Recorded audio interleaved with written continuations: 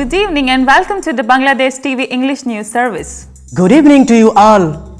We have news from Europe, the Czech Republic, where the largest and the oldest garment factory was demolished today. The factory manufactured clothing since 1910. A complex of 6 buildings covering 45,000 square meters fell within 90 seconds. OP Prostějov factory was one of the last thriving garments enterprise in Europe, yet been liquidated. Surely you will remember the catastrophe that took place near our capital city a year ago. On April 24, 2013, an 8-story building collapsed in Savar near capital Dhaka, killing more than 1,100 people, injuring 2,500 and leaving at least 800 children orphaned.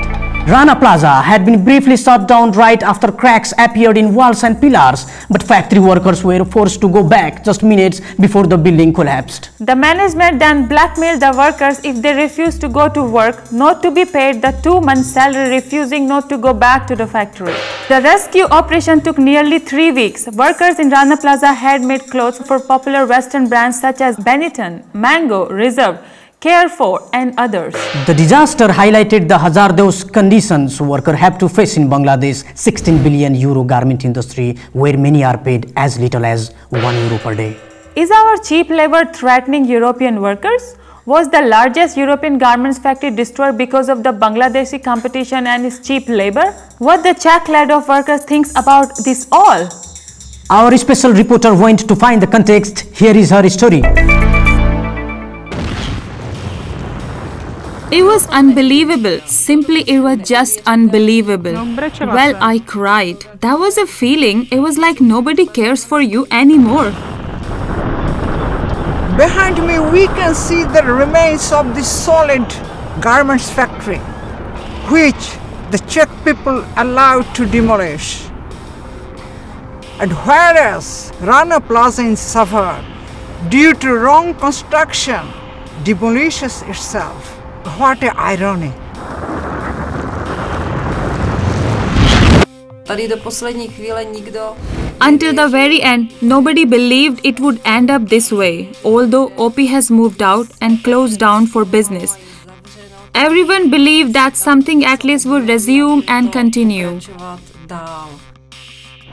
Probably there were not enough orders and they had too many employees, so they were gradually firing them until the company went bankrupt completely.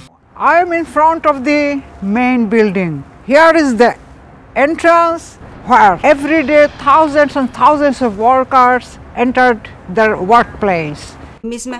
We have sewn suits for Mr. President Havel and for the First Lady, Mrs. Dagmar. So I believe that OP was a prestigious brand. It is truly pitiful that it's all gone, that it has all been demolished and today people are unemployed. They owe me compensation in the value of a 3-month salary. I think they should deal with the people who had to leave without compensation and who had even larger amounts of money there. I think that the management of the company is responsible for all this. They had embezzled all the money. You could say stole, or I don't know how to describe this. It is true that those companies which profit from the garment industry tend to move the production from Europe to Asia, where due to worse working conditions they make bigger profit. However, it then affects Europe, where workers lose their jobs. I don't know if clothes are being imported from Bangladesh. I have not been interested that much in these issues, but I really like what you wear. I guess it's more profitable to import it rather than to produce it here. I think that the solution is to abide to the principles agreed by the UN countries. Unfortunately, in United Nations, the Czech Republic has voted against the agreement, ensuring human rights respect in countries where Western corporations operate. It would also ensure that the same working conditions as they are in the Western world would be applied in the so-called third world countries.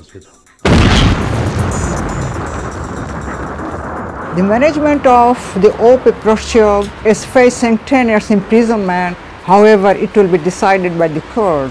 BTV Bangladesh from Prostějov, Czech Republic, Nadira Mojumdar.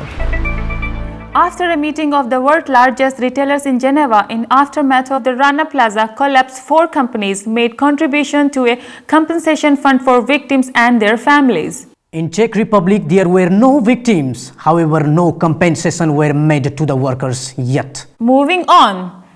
A young man was killed in Dhaka Zoo trying to feed a tiger. Tiger carried the body in his jaws while visitors took pictures and filmed it on their mobile phones.